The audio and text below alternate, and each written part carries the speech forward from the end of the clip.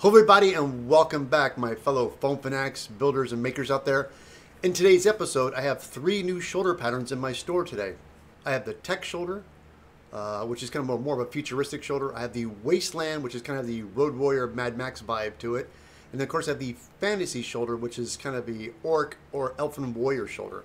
And today I'm going to do a little tutorial on how to put all 3 of those together. So if you guys are ready, let's get started. All right, we're going to start with the... This one's called the Tech Shoulder. This guy, it's a pretty simple design because it's just one pattern to make the shoulder. Now we cut this, we're going to cut this guy out, but we're going to do it at 90 degrees. So hold on, let's cut this out real quick. Now I always like to cut them out separately so it makes it easier to cut out. So again, I like the blade to do the work. I have the tip touching the cutting mat and I drag along the table. And you can see I'm going ahead and keeping the blade up to get my 90 cut. There we go. Oh, see, it didn't go all the way through. Ah. A little sharper. Okay. Now when I go ahead and cut it out, some of the corners are still a little rounded.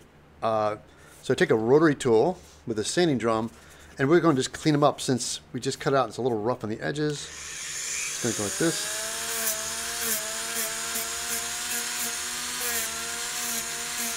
All right, I got these edges all cleaned up with the rotary tool. Looks great. Now our next step is to heat form it. Now this is going to get glued on the top. So these areas right here, I want to put a curl into them first. And I always find it's easier to heat curl them while it's still flat. And once you glue it together, it kind of pulls it together, makes it a little bit cleaner. So, got my foam anvil right here. Got my heat gun. And I have my board so I won't warp my table when I'm heating it. And you can see I'm doing one side at a time, because foam cools off rather quickly.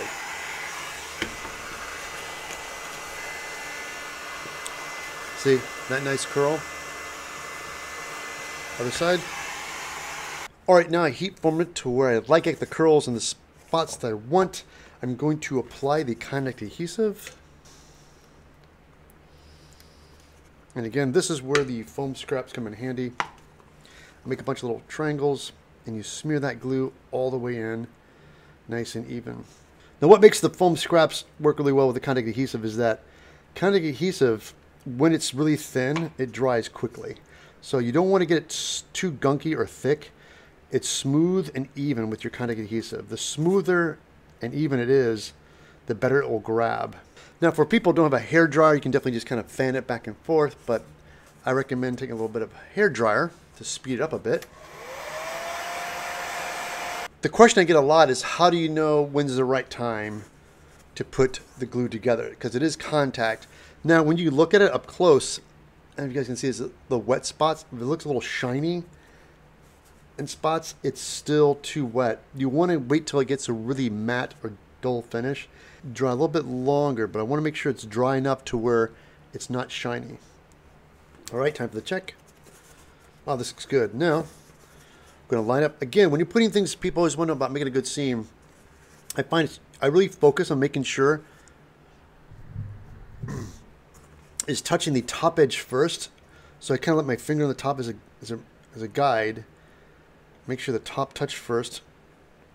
And then up here on this registration mark, got it.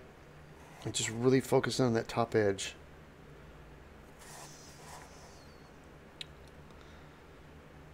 And then once it's together, push.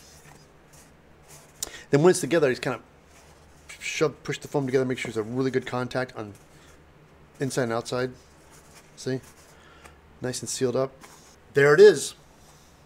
That is the Tech shoulder piece. Looks great. And again, it makes it easier if you guys really heat curl these first before putting them together. That makes the world of difference. Now you can actually go back more. Once this dries, I let the glue at least 45 minutes to an hour, the kind of adhesive, and dry a little longer. And then go back in with a heat gun and heat up, and you can shape it a little bit more. You can kind of pull it and taper it more if you want to, because If you do it too soon, the heat will just make the glue come apart. So let the glue dry a little longer, heat up, shape it, and you'll be amazed what you can do with this. That is done. Let's move on to the next one. Okay, we're going to do the Wastlad Shoulder next. Now this is one part. We're going to make two of these to serve as a shoulder. So we're going to make a right and a left. The A edge is what we're going to be gluing together. So we're going to make two of these. So line this guy up. This is the lower shoulder detail parts. As you can notice, there's some notches here I cut out, and this is the these are lineup marks to know where you're going to glue the edge, the glue edges for the shoulder blade. Again, I just like to separate everything, make it easier. We're going to cut out the shoulder piece, and again, these are going to be 90 on the angles here on the edges. Have these two cut, set aside. Now we're going to move on to the little arm protection armor here. Now on the edges here, this gets 90 in the top here, like that. On this edge, I'm going to give it a slight bevel, a bevel end, very slight. I'm just going to, just a really slight beveled edge. And on these guys, again, cut this 90 here on this edge, this edge, 90, 90. Now for this edge, the inside edge, slight bevel as well. Very slight. There you go. Again, so you guys can see this kind of like kicks in just a little bit because these two are going to get glued together. It's going to come make this little angle to it. Now that we have this, we take the patterns again. We're going to flip this upside down. And I do that so that we can find our center line right here. Fold the pattern in half, take our Sharpie. We're going to cut a little bit of a trench just to help make the foam have a little bit of a nice crease in it. Same thing here. Take it, fold it in half. And I take my knife and cut a bevel like that, little triangle, and right there. See? Get a little bit of a crease. All right. Excellent. All right, now we have the parts cut out. We're going to go ahead and heat form them next. Get my board, and we're going to start with the two shoulder pieces first. We're going to go ahead and heat this up. And again, I'm going to just put this flat right here, and I want to put a curl into it. I want to put a curl all the way across this on both these parts.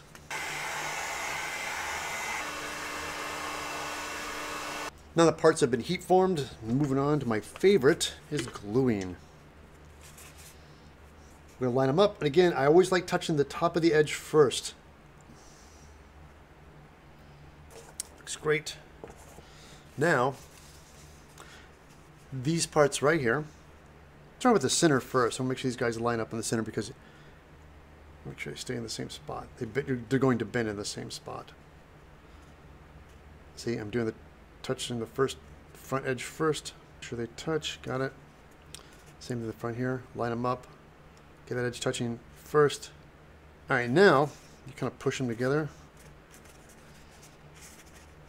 When you're gluing a part like this to your shoulder piece, you see this texture foam.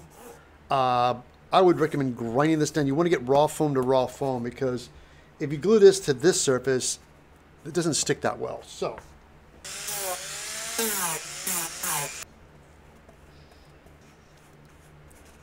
now this is why I had the notch on the top, is so you can line this up dead center. Make sure it makes contact right here on the line like this. See? There you go. That's it. Now again, once this glue sets for 45 minutes to an hour, go back in with a heat gun and don't be afraid to keep shaping and curl. Once it's together and the glue dries long enough, really have fun with that heat gun. You know, tailor it more to your body. You know, put more curls into it.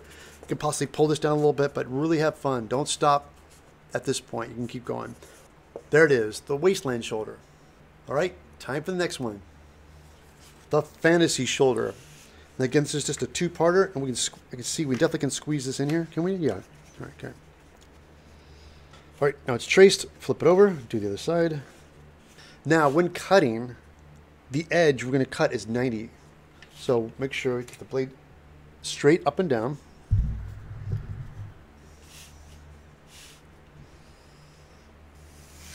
There. And for the dart, the same thing again.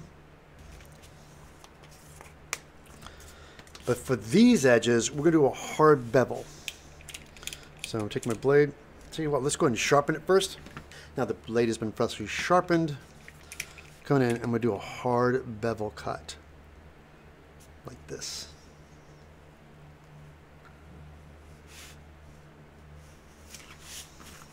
Nice. Now for the next step is heat forming. All right, now they've been heat curled. Again, from me doing the bevel cuts, you can go back in with a rotary tool if you'd like to clean these edges up a little bit. Got a little rough in some spots, which is not too bad. Just gonna clean them up a little bit. Now to glue these together, be sure to glue your darts first.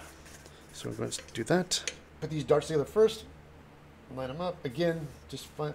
There's no registration marks in these because they're pretty easy to line up. Just kind of push them together. 2 darts glued together. Let's apply the kind of adhesive on the inside seam.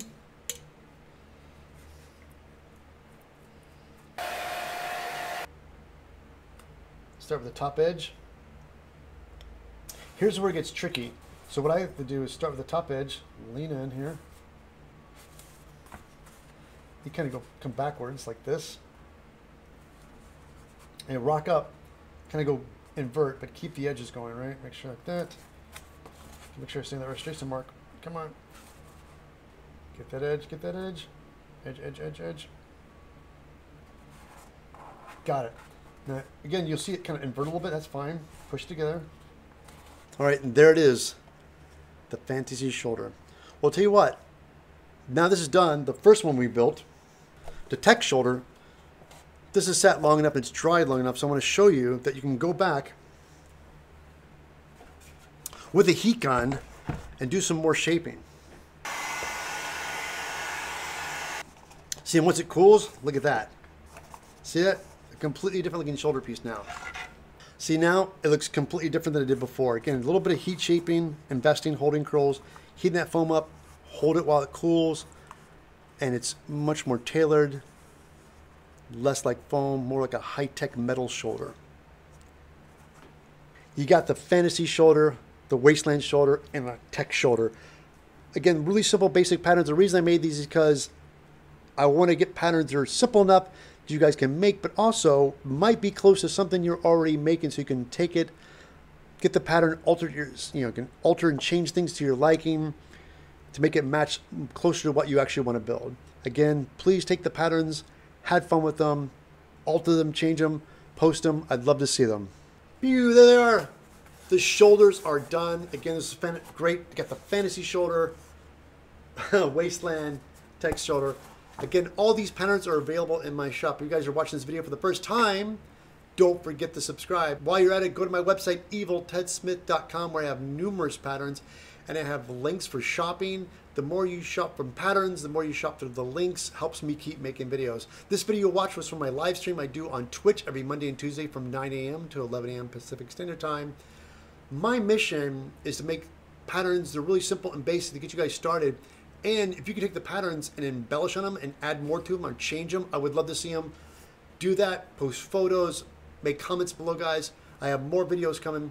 Thank you so much for watching, and I'll catch you back next time right here on Evil Ted Live.